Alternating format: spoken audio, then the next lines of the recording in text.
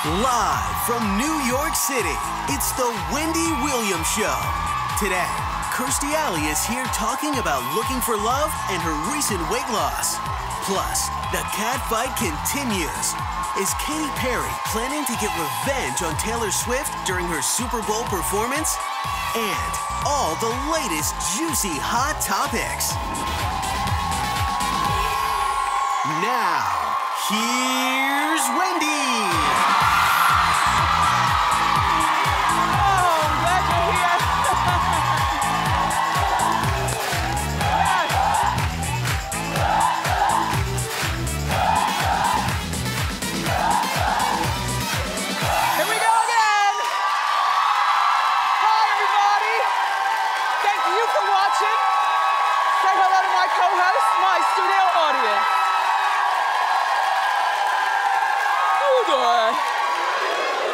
I said it's Friday. The weekend is here. Let's get started. It's time for Hot Topics.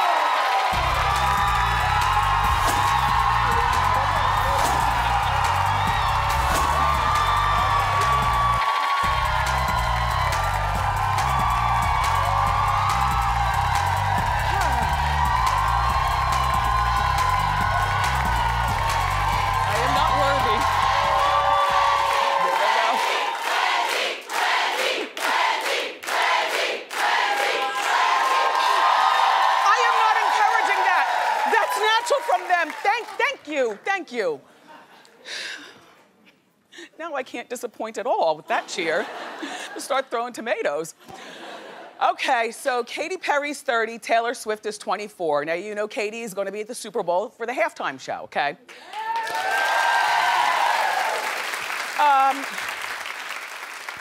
Now, these two girls have been going through a battle that I wish would just stop, and because Katy's older, I'm taking it upon her to, you know, woman up and leave this alone.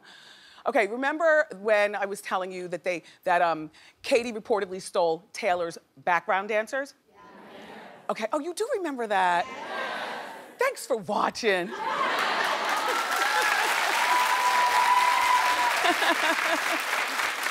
And then,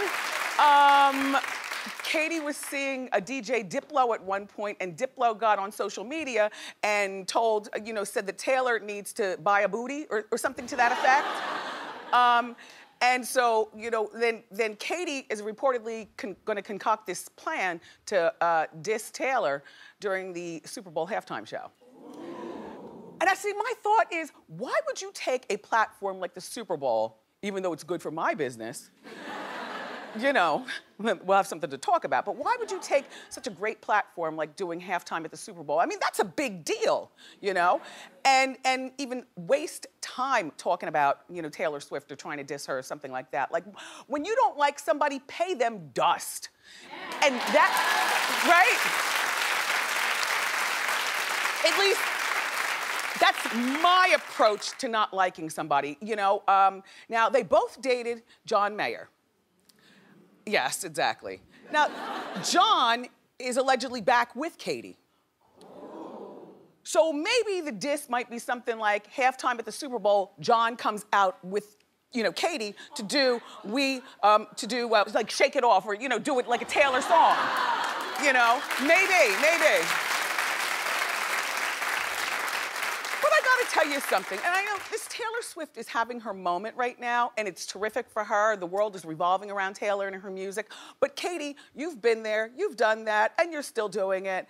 Now, let me just run down these girls, you know, comparing them. Okay, Taylor has 7 Grammys. Katy has none. I know. No, I'm not finished. Okay. Taylor has 50 million Twitter followers. Katy has 62.9.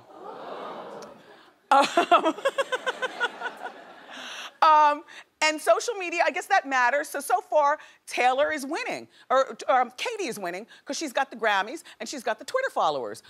Even though right now it's a Taylor world. Who's prettier? Okay, wait, whoa. Now see.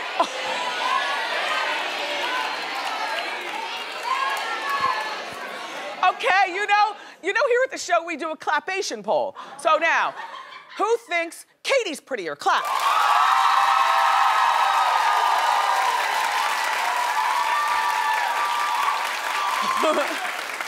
Who thinks Taylor's prettier? Clap. It looks like Katy won by a slim one. I can't picture which one's prettier. I think that they're both good looking, but Taylor has never performed at a Super Bowl halftime. I know. So Katy, you are winning. Leave this girl alone and just listen.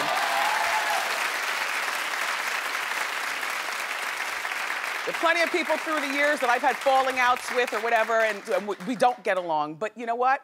I act like they're invisible, you know? And I definitely, like, if I walk into a cocktail party and one of my enemies is there, I'm not leaving.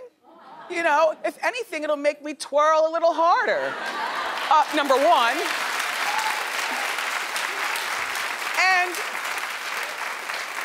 But you act like they don't even exist. Don't even try to talk to them, kill them with kindness or anything like that, and just give them the stare. You know the stare. Yeah, well, I'll show you how to do it.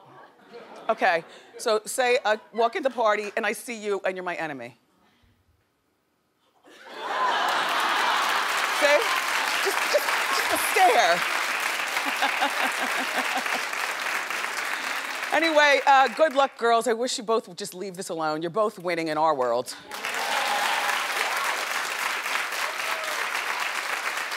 Well, you know, I'm not saying I'm Cleo the psychic or anything like that. All I'm saying is that over the years, there have been a lot of things that have happened on this show from my mouth that have actually come true. Like Rosie being on The View. Just, you know, one example.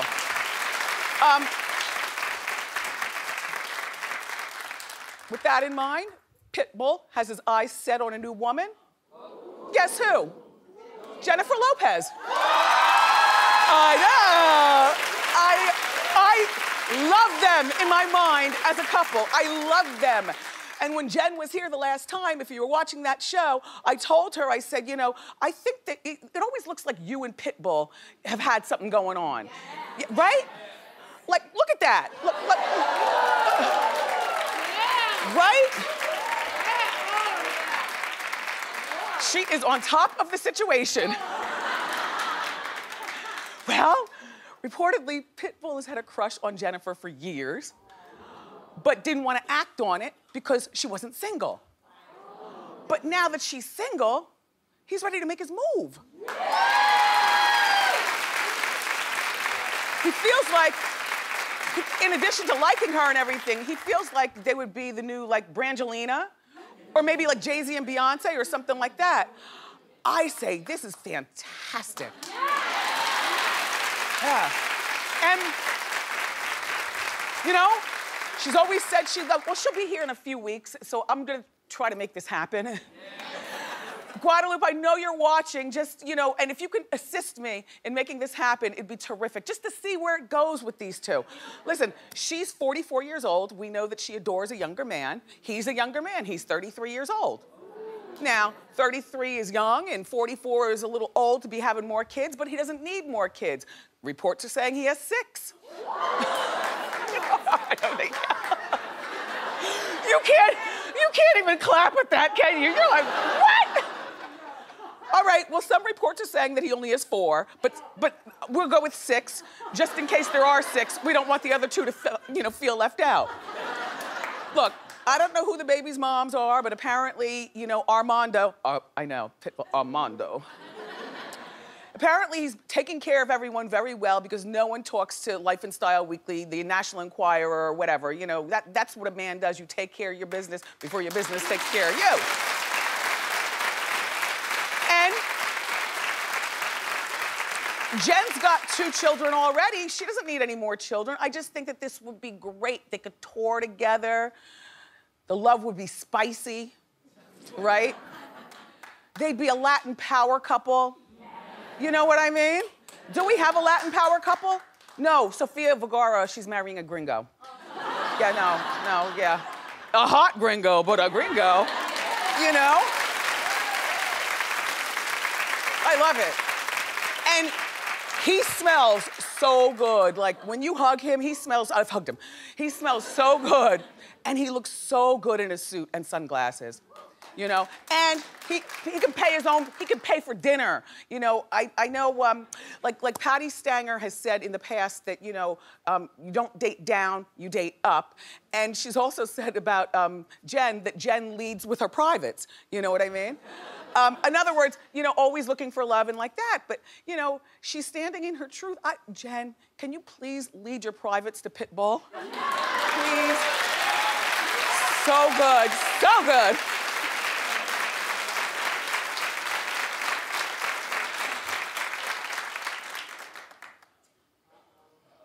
Because here's another thing that I talked about here. Just the other day I was saying George and Amal won't last. Do you remember? A lot of you were hating on me on Facebook. That's okay. But guess what the word on the street is? The marriage is already in trouble. I just found that out this morning and I was like, wow. Me and my executive producer, David Perla, we predicted this. And so, okay, Amal, who's a top attorney and very highly educated. You know, there's education. You know, like Gina Davis is in Mensa. Those are the genius people. But she's a fun girl. You know what I mean? There's education, and then there are people who are so educated that they're not fun, and they don't know how to have a sense of humor and a stick in the mud. Like, I just can't. I can't with that. So apparently she can't with him because she reportedly is getting sick and tired of George's Hollywood friends and Hollywood scenes, and she feels that it's all beneath her. Well, as smart as you might be, Amal, apparently you've got no street smarts. You know, it's a book smart thing. I mean, why would you accept his ring? You saw the lifestyle. Oh, I know. You were seduced. You were seduced by the Prada and the Gucci and the diamonds. And he's fine. But, and he's fine.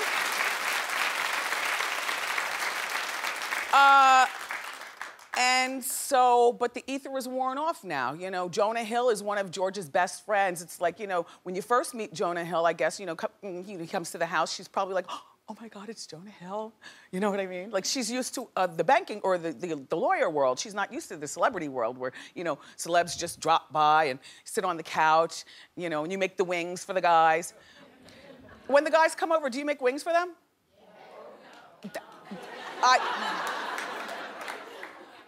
I'm a wing maker. Like, I'll make the snacks. I have no problem doing that. You know, I like a normal life at home, you know, and for me, that's normal. I don't feel as though it's beneath me. But anyway, back to Amal. So look, apparently, you know, he's tired of, she's also tired of George's friends tagging along on their vacations. Oh. Well, I'd be tired of that too. There's Cindy Crawford and Randy Gerber. and Amal and George, and they're all on vacation at a time where they just got married in September. Aren't they supposed to be glowing and in the honeymoon phase?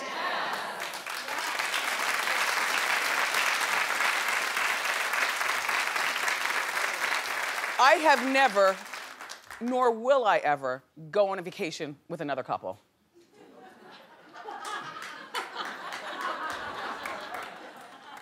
Let me tell you why. And we know some nice couples, but I don't want a vacation with you. You know why? Because I work too hard to have to continue being forced to have guarded conversation while I'm on vacation. I work too hard. I don't care if we go on vacation on separate flights and you stay down the street at another hotel. I still don't want you to be there. Clap if you're like me, you don't want a vacation with anybody but you. Yeah. Yeah. Anyway, you know, Amal, you should have thought about that before you accepted the ring, number one. And George, number two, you know, he fashions himself in my mind as some sort of politician. He's always going to Washington to complain about something, you know what I'm saying? And he probably liked dating a very, very smart woman. But even after a while, you know, that wears off. And you understand what I'm saying? Yeah. So, like I told you earlier this week, I give this marriage, well, the clock is now ticking. That's all. We can move along.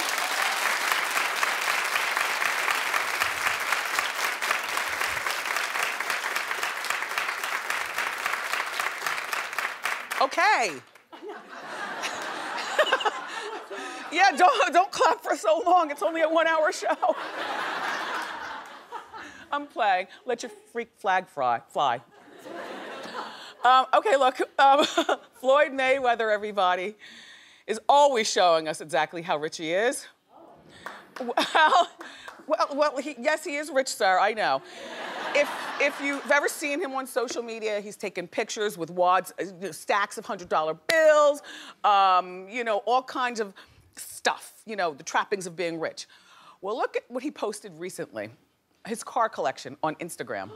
Okay, do you see? There are a couple of cars on this side too, you can't see them.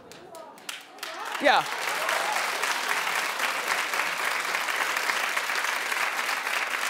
Okay, I'll tell you what you're looking at, and then I'll give you my opinion. I always do. All right, there's a $300,000 Ferrari, and then there is a $200,000 Porsche, a $450,000 Lamborghini, 2 more $300,000 Ferraris, a $45 million jet, 3 $2.2 million Bugattis, and that's a total of $52 million sitting in front of you.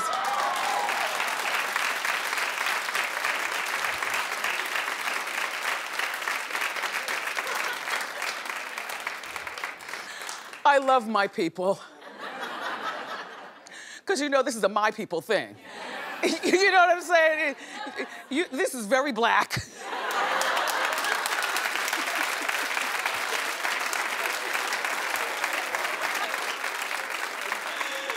I mean, you know, I have my black ways too, but I wouldn't put them on Instagram, you know, intentionally. Like if you happen to see me driving or flying, or, no, I don't have a jet, but I'm just saying. If you see me driving my jet, you know, you could take a picture, but I'm not putting it on my own Instagram. It's corny. I think it's, but then again, his middle name is Money, you know, as in Floyd Money Mayweather. He probably got teased a lot because his name is Floyd. He's also a really little man, and he probably got picked on and wedgies and his lunch money stolen. No, I'm trying to, in my mind, and I have nothing against Floyd. You know, as a matter of fact, I can't wait for you to sign the papers to fight Manny Pacquiao so I can get my tickets to see you win. But, like, I have nothing against Floyd, but in my opinion, I feel like he's going so hard showing us how much money he has because all of his life, up until he learned to box and started winning, he was probably picked on something awful, you know? Yeah. Oh, little man, you do you. See you at the fight. Okay, so Reese Witherspoon. She really? They said, oh. She really wants to focus on her career, but her husband, Jim, has other plans. He wants another baby. And Reese thinks, no, not now. The time is not right. You know, her career went up, and then it started to go down, and then it dipped back up when she wrote Gone Girl. She produced Gone Girl. Mm-hmm. So, you know, she might get an Oscar. You know, yeah, we like Reese. She's got a lot of things happening. You know, she might get that other Oscar. You know, she's on the tip of everyone's lips again. Look, we're talking about her again. So she wants to capitalize on this and get back in the game and do it big. In the meantime, she is 38 years old. And she already has 2 kids with her ex-husband, Ryan. And one, yeah, with Ryan. Remember when they were together? Yeah. Yeah. And it was really hard for her to get over him. You know, divorce is never easy and everything. I guess, you know, she was kind of bummed for a moment. Anyway, everything is sunshiny now. She's got 1 child with Jim and 2 with Ryan, and he wants a 2nd child.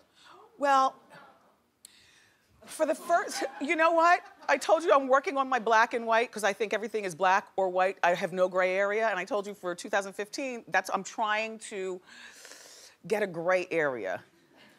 Well, I think I found one. in this problem right here. I think, yeah, no, I think I have. Because, you know, on one hand, I feel like 38, she should, you know, have the baby and then get right back into acting. You know what I mean? Being pregnant is not marketable, even when you're Reese Witherspoon. You know, you can't show up pregnant.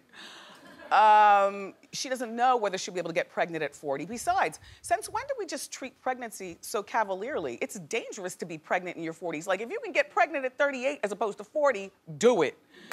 You know?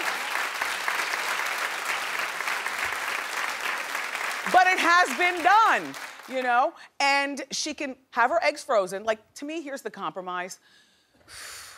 All right. Freeze your eggs tomorrow, Reese. But wait, tomorrow's Saturday, the office will be closed. Monday morning, look. Freeze your eggs first thing Monday morning. Freeze a lot of them, you know, because the eggs don't always take. You know, they tell you the eggs don't always take. And the older, I guess, your womb is, the more slippery it is, if you know what I'm saying. Okay, look. And then go to the Oscars, get your award, because you know you're probably going to get one, and ask him to give you a year and get pregnant at 39. You know what I mean? Just a year. And in that year's time, choose your projects really care. Oh gosh, I don't know what to say to these people, but I sit here, so I have to say something.